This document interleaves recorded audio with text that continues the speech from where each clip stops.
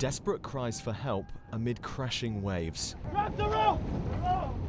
Grab the rope! You can do it! Another perilous crossing to Europe looks like it could end in tragedy. The night before, in these same waters, 4 children died. But one by one, the migrants are plucked from the sea. Exhausted, terrified, a final summoning of strength will haul him to safety. Relax, you're safe, he says.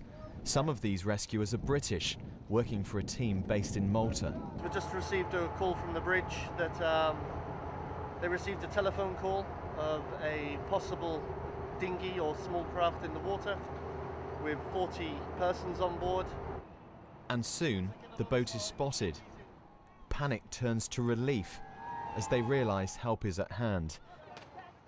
These families are thought to have sailed from Turkey and are trying to reach the Greek island of Agathonisi. They are nearly there, a journey they hoped would bring a better life. Many say they were driven out of their homeland by war. Inside the boat, weary but warm, they are checked by medics. The exhaustion is clear. Some treatment is basic but effective.